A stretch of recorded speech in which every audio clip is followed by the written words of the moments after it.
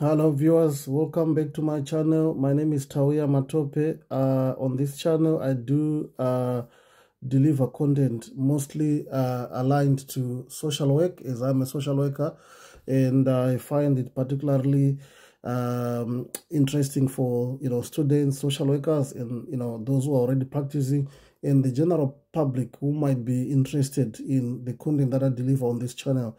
For those who haven't subscribed, please subscribe, hit that subscribe button so that and that hit that notification bell as well, so that when I post you'll be the first person to know. Today I'm going to be talking to you about one of the topics that is really dear to my heart when it comes to my practice with families and children. I'm going to talk to you about the impact that witnessing domestic abuse has on children. Children who witness domestic abuse in their homes. What is the impact on them? Right, so before I jump into it straight away, just to let you know that in England, just slightly over 50,000 children are subject to what we call child protection plans in England alone. And of those 50,000 children, I would say about 48% of them would be classified to be at risk of significant harm because of neglect, and which means they might be witnessing domestic abuse, or they are on child protection plans, but 40% of them, they are at risk of significant harm due to neglect. And then about 37% of them could have been assessed to be at high risk of emotional abuse, right? So when it comes to the impact of children witnessing domestic abuse in their households,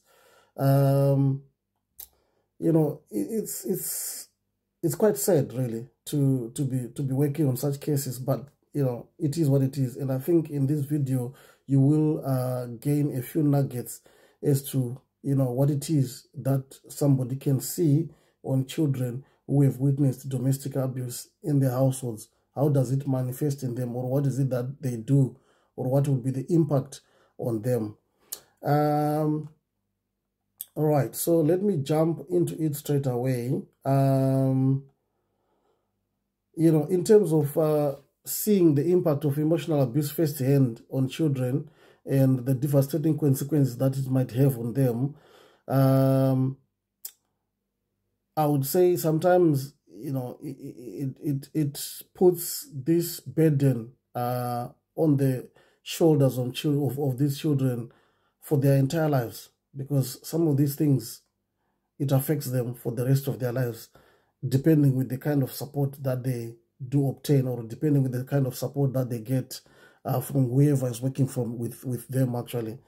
Right, so the first one is sometimes you might see that the children are overly affectionate to strangers, and there's no stranger danger. There's no risk of, there's no risk awareness of, they're just overly affectionate to strangers, including people, who are just coming into their household for the first time, or you are going into this household for the first time, and you see this child, there's no any stranger danger awareness at all. That could be one of the telltale signs, or because they might see somebody coming into this property as somebody who is safe than what they are used to being exposed to.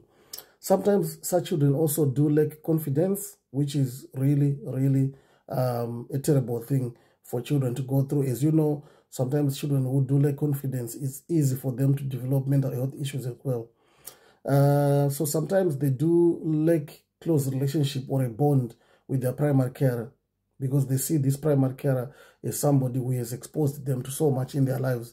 And depending with their ages, sometimes they do even lack a bond with possibly both parents, or sometimes it might be one parent, especially the perpetrator, if they're exposed to to constant incidents of domestic abuse.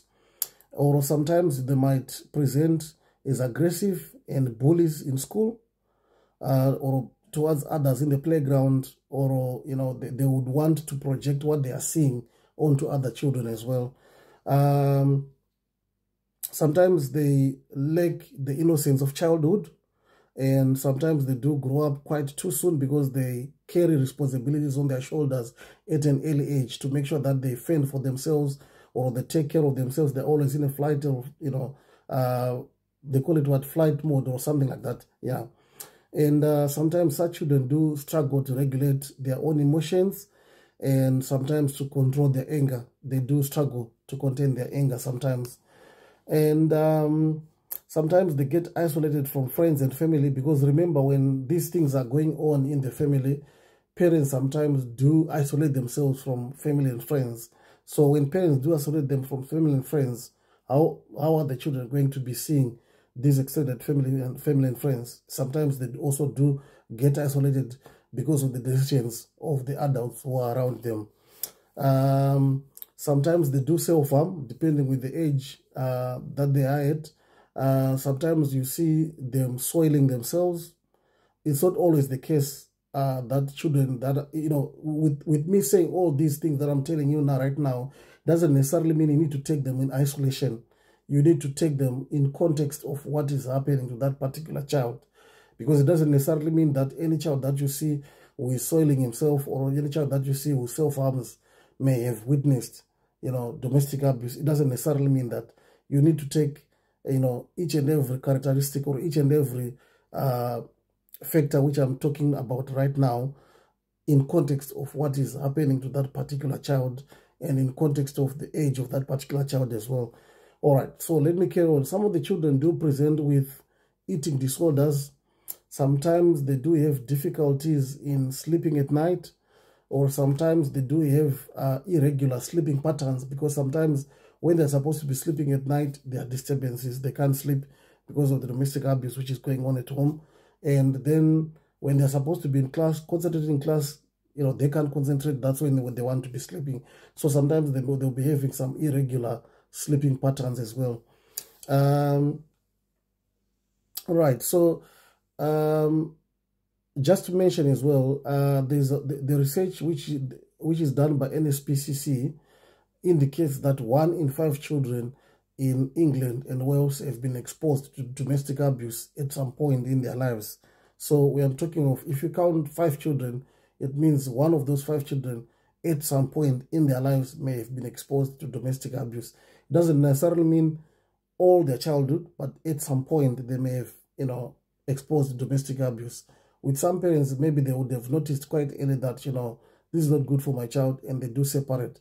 So it means, they are just basically saying 1 in 5 children may have been exposed to domestic abuse at some point in their lives. Right, so you will find that the immediate impact of exposure to domestic abuse on children, sometimes it includes feelings of anxiety and worry. They worry too much. Sometimes they don't even want to go to school because they are afraid that mommy is going to be hit when she's left at home, or daddy is going to be hit when they leave dad at home and go to school. Sometimes they do experience nightmares and sleepless nights, like I mentioned at this point already. Sometimes they lack concentration in class. I've mentioned this already. And sometimes they do struggle to focus on tasks. They might be hyperactive. So it's not always the case that children who are hyperactive, they witness domestic abuse. But sometimes it's one of those telltale signs which might tell you that as well. Or sometimes they might be having obsessive behaviors, or sometimes aggressive behaviors, which I've mentioned already, because they are trying to project what they've been exposed to others. And because they don't see anything bad in what they've been exposed to, they just do it sometimes. Sometimes they worry about the safety of their abused parent and fear of being parted with, they fear that, if maybe if they're at school, they might be taken away from their parent. Because remember, children do hear what the adults around them also talk about when they talk about social care takes children away and all those kind of things. So they just conclude in their minds that, this might also be happening to me. However, in the long term, there are also other negative, impacts that could be seen on children who have been exposed to domestic abuse. The research indicates that it's highly likely that children who have been exposed to domestic abuse are likely to abuse substances or alcohol later on in life. And they are also at an increased risk of depression, anxiety disorders later on in adulthood. And they might also be low achievers when it comes to school, because remember, if they can't concentrate much in school whilst they are at primary age, chances are high that they might not necessarily grasp those concepts. And when they grow to be in secondary school, because they haven't grasped those concepts in primary school, they are less likely to enjoy those lessons in secondary school. And as a result, they might just give up on education altogether, and they may not necessarily achieve as expected in education or in training.